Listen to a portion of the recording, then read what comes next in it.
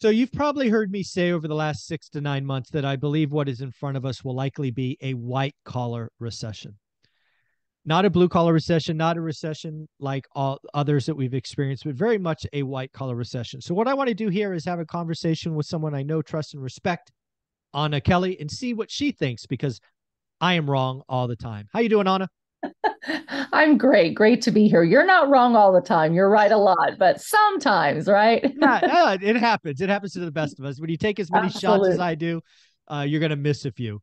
Uh, but Absolutely. but I wanted to talk about what is coming because I think we both agree that a recession is coming. I'm on the side that it's going to be shallower than average, but longer than average. But something you and I haven't talked about yet that I think is important because I would love to get your opinion on, especially if you disagree, is I think this recession is going to be led as or called in history books a white collar recession. I think we've already seen it in the mortgage industry. We're seeing it now in the real estate industry. I think we're seeing it in Wall Street. Goldman Sachs says 8%. Just today, Salesforce said 10%. We've already seen Meta, Amazon, all of these things. So again, I think it is going to be white collar led, not blue collar. Again, I think there is lots of job openings for what would be called blue collar work. I think their wages are going up. I think it's, a trade is the place to be, really safe. So I think this recession will be white collar. And if I'm right, that might have ripple effects, but we'll start there. What do you think? White collar recession or something else? Yeah, I like that you said white collar led. I think that this recession is going to be pretty diffuse across all industries. And the Okay. reason I say that is when I look at CPI, what's gone up and what's come down. What's really coming down quickly is goods more so Goods. than services. And so it's things like products that we're buying, right? And so to some extent, those things are put together by blue collar workers. And as people produce less stuff, companies produce less stuff, you're going to have people that make stuff laid off. So there is Hmm. blue collar. Wage inflation, though, is really elevated in the services sector. And that's to your point, that's more blue collar. And so blue collar has higher wages. There's people still using services, there's people still shopping, at dining out, going to hotels and traveling, et cetera. So in the services sector, they're actually, that CPI is not coming down almost at all, Michael. So people are Yeah. still spending money and wages are still high. So if you're in the services industry, you're probably not going to be hit quite as hard, to your point, as someone who might work at Amazon or Google, because they automatically have these products they're having to lay off, and they're laying off, especially in the tech and the financial services sector. Yeah, and I think it's going to be really, really interesting because I actually think the layoffs in the big names like Salesforce just today announcing 10% over 7,000 heads. I think what we suffered through the last 2 years is I'm going to call it an arms race for talent. I'm not really sure what else to call it, but in Sure. the Silicon Valley where I live, there's kind of 10 or 20 tech companies that rule the roost, right? They can pay more than anyone else, and they were competing for talent. So I think what you're seeing now is a lot of them admit that they've overhired. Mark Yes. Benioff actually said that in the press release today that they overhired. So they're reducing.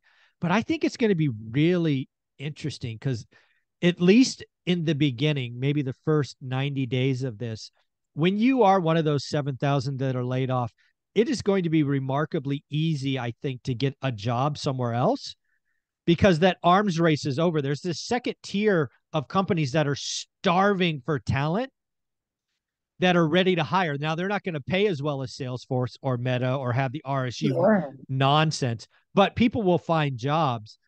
The question is, how long does that go on, right? The first wave of layoffs, easy. Second, probably easy. Third, fourth, not sure. And I don't know if we have 4 rounds, but that's kind of how I look at this because I think what we saw is the top 20 software companies in the valley overhired and really squeezed out everybody else. What do you think of that? Yeah, I agree with you there. And I will say a lot of the tech companies too are zombie companies, or very, very close. So basically, their earnings are not quite covering their debt. They're using a lot of private funding in order to be able to survive and grow and thrive and innovate. And so I think there's a lot more pain when you look at a recession for a tech company who does not already have, strong capital balances and has a lot of this variable startup debt. especially there, I think there's going to be pain. So I agree with you there. I think it's going to be painful. But I also just want to point out, you said, especially if I disagree with you, to play devil's advocate a little bit, if you look at the housing market, this is definitely the hardest hit sector so far as housing. And that's primarily blue collar jobs. There's a lot of trickle down jobs in the economy that are related to housing. And you'd look at, mortgage officers, and you'd probably say that that's white collar. But I think that because housing is suffering, I think that the recession for those that are involved in any line of construction work can actually be hit hard, if not just as hard as in tech. So when I say I think the recession is going to be diffuse, I think it's going to be across many, many, many sectors. If the Fed continues to target wages and services, you'll finally start to see that lag. So tech leading, housing as well, and then start to trickle down into the rest. But I think there's going to be pain ahead for everybody. But if you're in construction or tech, I think you've got it harder, unless you're an HVAC or an electrician or a plumber, because those problems happen all the time, whether people are buying and selling houses. Right. I love that, the way you're thinking. When you look at what's in front of us, I think Mark Zandi from Moody's Analytics said yesterday, the day before, in a tweet that I saw, that we're going to have he's calling it, I think, a slow session. Basically, we're going to have positive GDP growth, but sub 1%. So not technically a recession, but it's going to feel like what you've been telling us, stagflation. I think you called that first several weeks, if not months ago. I want to give you your flowers. You're absolutely right. I think that's my base case, right? For the next year to year and a half. It's just going to feel like we're stuck in mud. So bring us home on that concept and what that might look like. Absolutely. And yeah, we started talking about this about a year ago because we realized that inflation is really high, but growth is on a downward trend as well. And we were already, sneaking up on recessionary territory, and people tend to think very, black and white. It's either recession or it's inflation. And the reality is you can have both. It doesn't happen very often, but stagflation is essentially when you have a slowdown in the economy, a slowdown of growth, but at the same time, certain sectors of the economy have elevated inflation. And it's really difficult for the Fed to get us out of, because the tools to get you out of inflation are to slow down the economy. The tools to get you out of recession is to speed up the economy. And so they have opposite battles. They're trying to get this perfect balance to try to keep us from going into a deep recession while targeting inflation. So for some time, as we talked about in one of our prior videos today, when you look at inflation, it's persistent, especially with wages and employment and the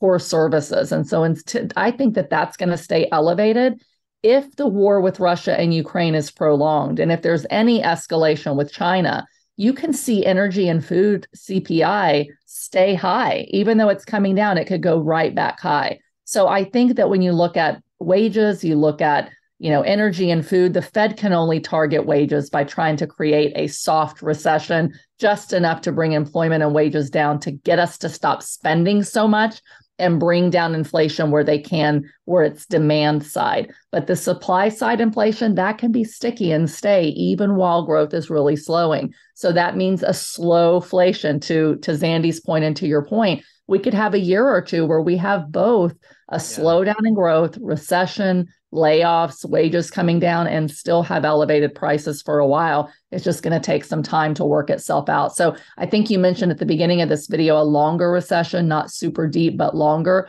I don't know how deep it's going to be. It depends on a lot of these outside factors.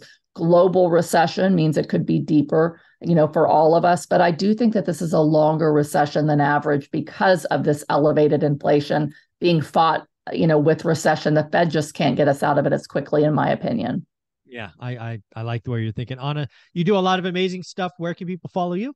You can follow me here on my playlist every Wednesday on our show. You can find me on social media at Anna Kelly REI Mom and my website, reimom.com. Thank you so much. Thank you.